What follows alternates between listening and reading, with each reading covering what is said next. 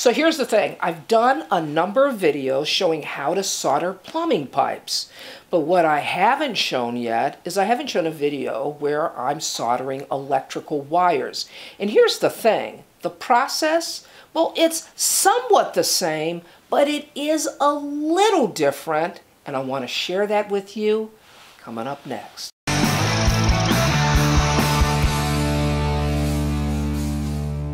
Hi everybody, I'm Leah of seejanedrill, and if this is your first time here, I just want to say welcome. And, well, I hope you subscribe, okay?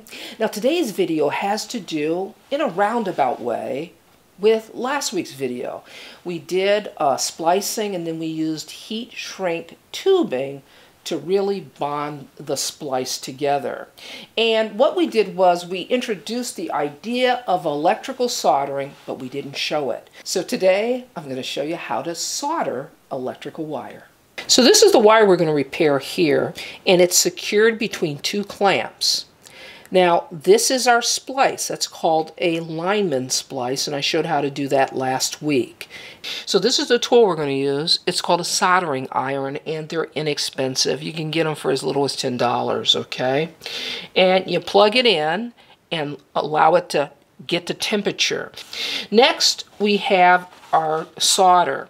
Now, I don't know if the camera person is going to be able to come in close, but this is what's called rosin core solder. And this is very, very important. I'm going to spin it a little bit, and I want you to notice how it says fast acting flux. And what that means is that this is hollow. This solder is hollow, and the core has rosin flux. So if you're going to do electrical soldering, just make certain that you use rosin core and not something that has an acid core, an acid flux, because acid flux is really used for plumbing. Now our solder iron is up to temperature, so I got to be very careful. But what I want to tell you is we got to do something called tinning the tip. I'm going to show you what that is. This is what happens, all right? Oxidation. And heat really speeds up the oxidation process. And oxidation is an enemy to solder. That's what interferes with a good bond. And that's why we use flux. Flux really helps eliminate the oxidation. Now it's time for me to prepare my solder iron to use. It's dirty, so I got to clean it. And I've got to do something called tinning the tip. And that's just putting a light coat of solder on the tip of the soldering iron. And what that does is it helps with heat transference. And it makes the solder iron work so much better when it comes time to solder our wire. So what I've got here is a damp sponge. It's not sopping wet, but it is damp. It's going to help me clean off my solder iron. This right here, that's just some flux. I'm going to insert it into the flux like that.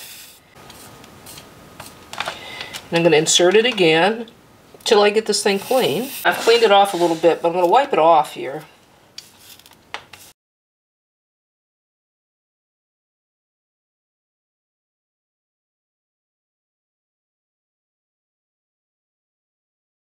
Okay, so it's clean. Now I'm ready to tin it. This is tinning the tip.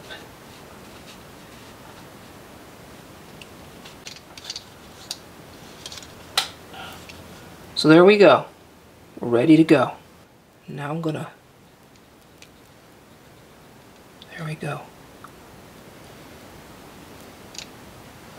Got one little bit more to do. Hold it up there. There we go. So I'm pretty satisfied, but I got a little bit there I've got to get. Just like this. There we go. Maybe I'll just... There we go. Perfect.